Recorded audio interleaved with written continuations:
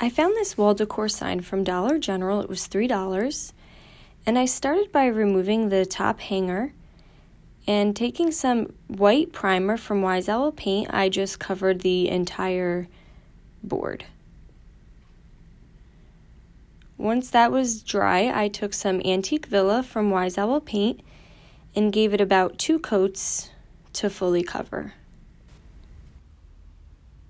Now I had this picture that I took myself, and I printed it off my printer on regular computer paper.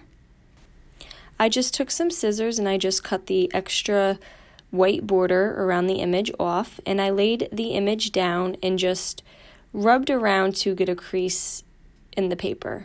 Using some Mod Podge, you want to make sure that it dries clear, and this is a matte finish. I applied it using a Gen foam brush. Now once I had a good amount of Mod Podge, I laid the image back down and I just rubbed really well. You want to make sure all of the image is pressed down into the Mod Podge.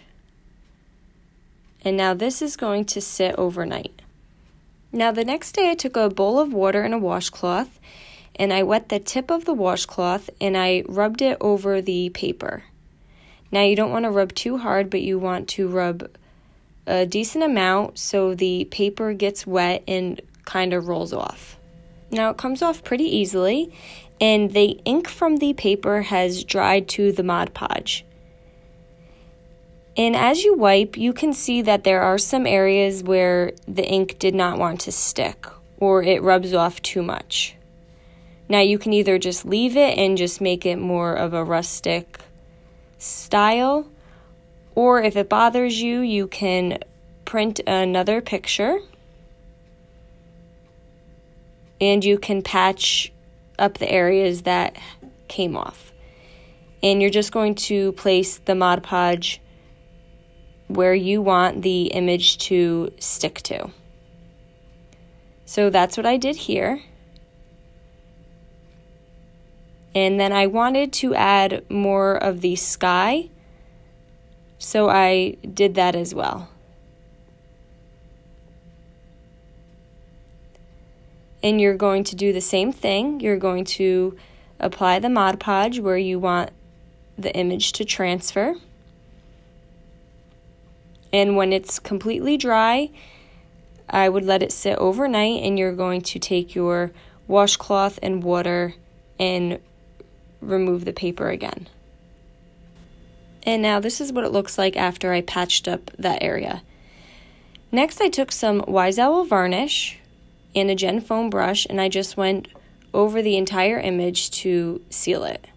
I had some artificial greenery that I put at the top here, and then I took a artificial succulent and put it in the center there.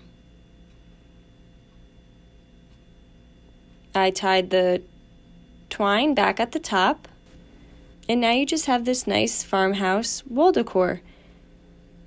And you could do this with any image that you have of your own. And I love this image so much that I wanted to show it on another product that we found. There are these canvas laminated sheets that we get right from Walmart, and you can put them right through your printer. And I just printed this image on one, and then I just cut the image out. Now I needed to make the image a little smaller so it fit inside the frame I'm going to be using.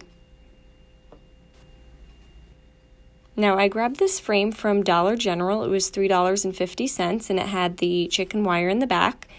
And I basically just took some hot glue, and there's a little lip on the inside of the frame, and I glued the canvas right to that.